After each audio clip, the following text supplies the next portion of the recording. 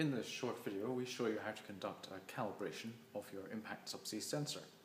In this example, we're using an ISA 500 underwater altimeter with integrated attitude and heading reference system. The calibration process is exactly the same for all other Impact Subsea sensors. So we start off by looking at the main software display.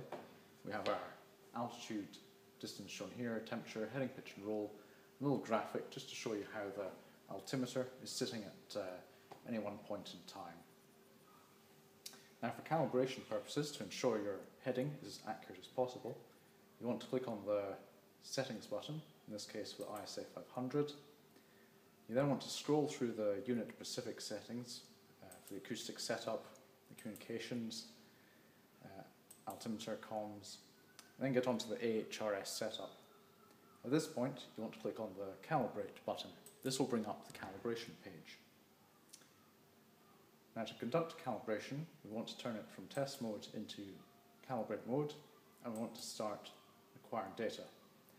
Now at this point, what you want to do is take your altimeter or other Impact Subsea sensor and move the sensor as much as you can.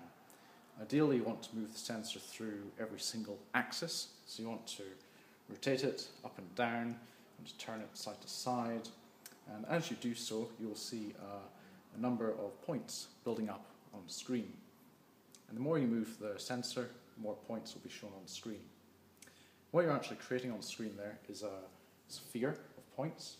And if you click on the graph at any one point, you can click on it and rotate it around to check to see where you may need to move the sensor a little bit more to build up that sphere.